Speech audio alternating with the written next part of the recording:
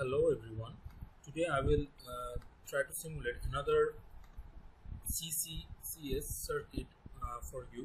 So basically we will solve this circuit over here. So I've already drawn this circuit over here in the schematic. And the only difference with the previous circuit we did is the controlling current is now in this node from 2 to ground. So I've drawn this circuit over here, and if we simulate we get our voltages.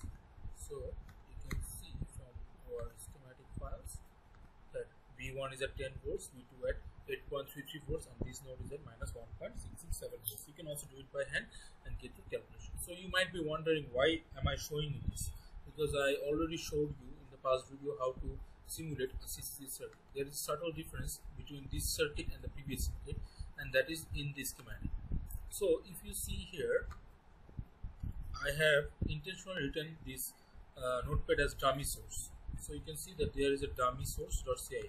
So why is this a dummy source? You can see that while simulating this circuit, if you use this circuit to in your netlist, you will not get your desired output. You will have some error. You can try this on your own. We have to use our dummy source in this circuit to know the controlling circuit.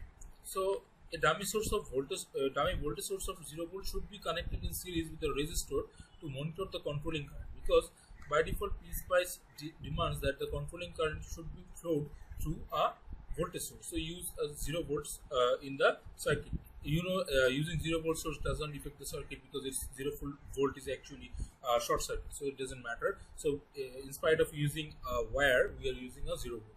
So if you see the netlist, it's V1 is 10 volt between 1 and 0, R1, R2. The only difference here is V2, and that is between 5 and 6 node, and that is 0 volt. And the controlling control current source is F1, which flows from number 7 node to number 2 node, and the controlling current is flowing through the V2 source, that is nothing but this 0 volt source, and the gain is 0.5 volt.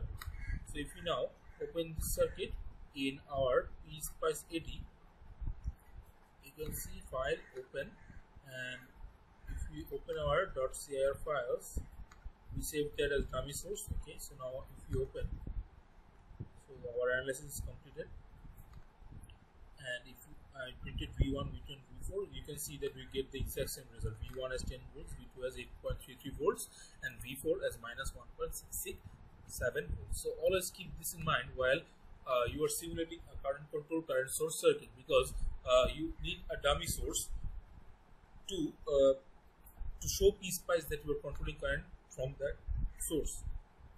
Why did we not use the dummy source in the previous circuit? Because in the previous circuit the current was flowing through this R1, so which was actually flowing through this V1. So in the previous circuit we would write something like this: F1, the current is flowing from 1 to 0 node, and the current is flowing actually through V1 source. So we didn't have to use a dummy source in the previous circuit. But in this circuit, as the current is not actually flowing through any source, we have to create a dummy source so that our PSpice can run and simulate correctly. So always keep this in mind while simulating a CCCS circuit.